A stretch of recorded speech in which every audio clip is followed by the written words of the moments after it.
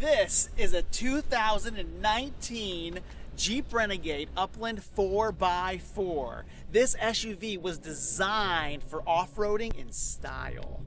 A somewhat unknown fact is that Jeep likes to hide little surprises around the vehicle, also known as Easter eggs. And in this particular Jeep, you'll find a spider on the gas tank, a Yeti marching across the rear window, and even a ham sandwich sitting on the dash.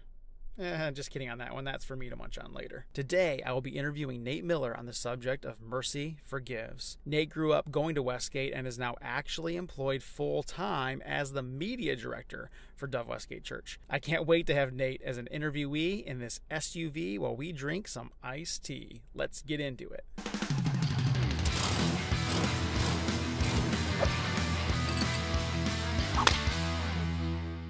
Hey, how are you? Thanks for joining me, dude. Thanks for having me. I appreciate it. Ready for this? Yeah, are you ready? I got you some iced tea. Hey, thank you. Yeah. Appreciate that. Yeah. Cheers. Yeah. Cheers. Quick. Nice and refreshing.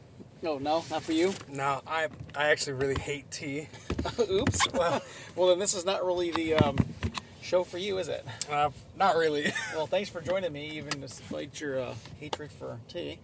That's okay. I'll still drink it. So, Nate, you know that we've been going through this sermon series. So we're at the point in the series where we're kind of looking at the connection between mercy and forgiveness.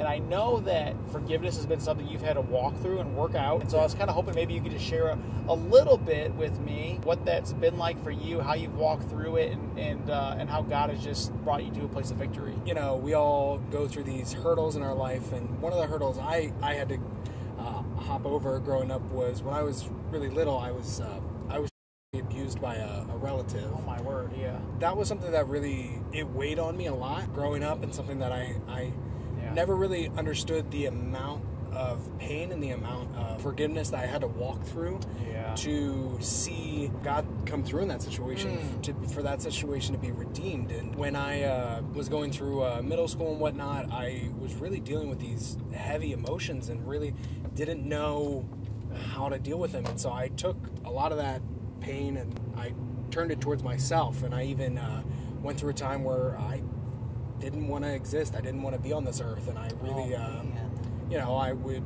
sit there every single night and debate, should I kill myself right then and there? You know, I tried to satisfy this anger and this frustration with different things, and I found out the only way that I could truly see life in that was to forgive the person who had hurt me so much as a child. And how did you come to that realization?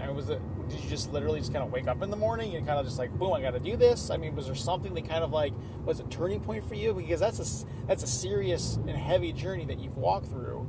So how did you come to that place? I was sitting in church one day, and Jeff Burkholder asked me if I wanted to go to a youth event with him. So I told him no, I was not interested whatsoever. I wasn't interested in God. I wasn't interested in a relationship with him. I wasn't even interested in going to any of these events. And let me guess, knowing Jeff, he wasn't going to take that for an answer, right? No, he did not. He did not take no for an answer. Yeah. He's a very persistent guy, and just to get this guy off of my freaking back, I said, sure, I'll go to this event. And that was the night that I really felt compelled to forgive the person who had hurt me when I was a kid. And forgiveness is as much for you and as much for me as it is for the person that you're forgiving. Yeah. It's almost like the other person doesn't have to even ask for forgiveness for you to extend that forgiveness to them. When I sat down with this person, I sat down and I told them that, because I was very young when this happened to me. I was like 3 or 4 years old. So I sat this person down and I said, listen, I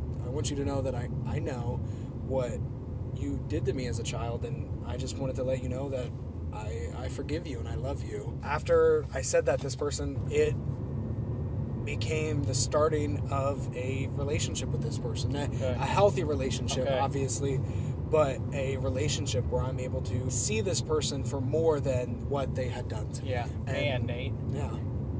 That's a powerful story and even a testimony of not only, I feel like, just the power of God, but it also just is a good example, I think, for all of us, even to see, our response to grace, because the grace was there. You still had to choose. You had to choose to accept the grace of God and walk in that forgiveness, and you could have rejected it. It's an awesome testimony of just walking in obedience in the power of God. Well, I appreciate you sharing all of that.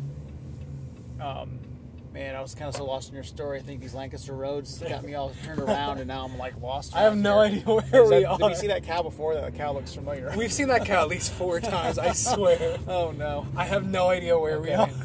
Well, hey, nothing like just going for a joyride, hearing powerful God stories, and drinking iced tea. Well, yeah. Yeah. We'll see. Maybe not for you. I can drink your tea for you. Well, you can have my tea. Okay. All right. Well, yeah. Well, I'm really glad you could join me today and just share some of this journey.